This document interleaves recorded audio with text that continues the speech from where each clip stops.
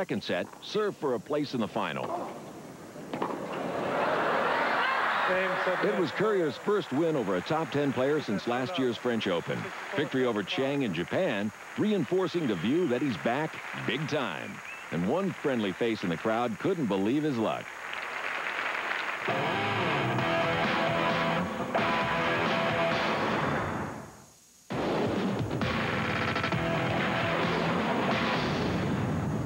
In the final, Courier the champion here in '92, already a winner at Adelaide and Scottsdale, bidding for his third title of '95.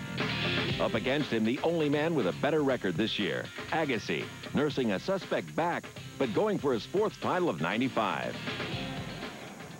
It was Courier who was first out of the blocks, and once again his reactions were nothing short of phenomenal.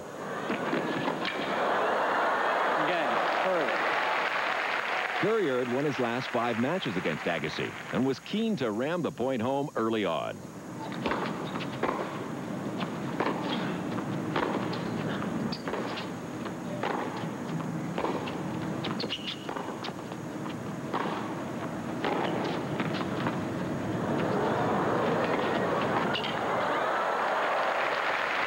Courier was giving Agassi precious little to bite on, so when the Las Vegans saw a tasty morsel, he gorged on it.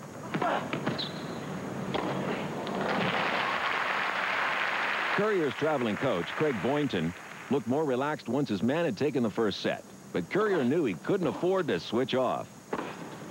Game on. Courier got an early break in the second set, but although Agassi's intensity grew, the big man was mixing guile with brute force, and the cocktail was too fierce.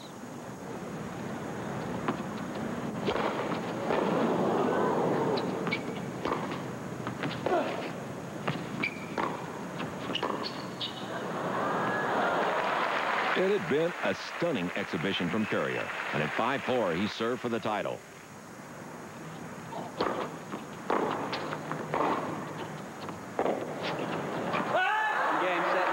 Courier may not look as invincible as he did 3 years ago, but Tokyo has shown that once more he's going to be a considerable presence in any tournament.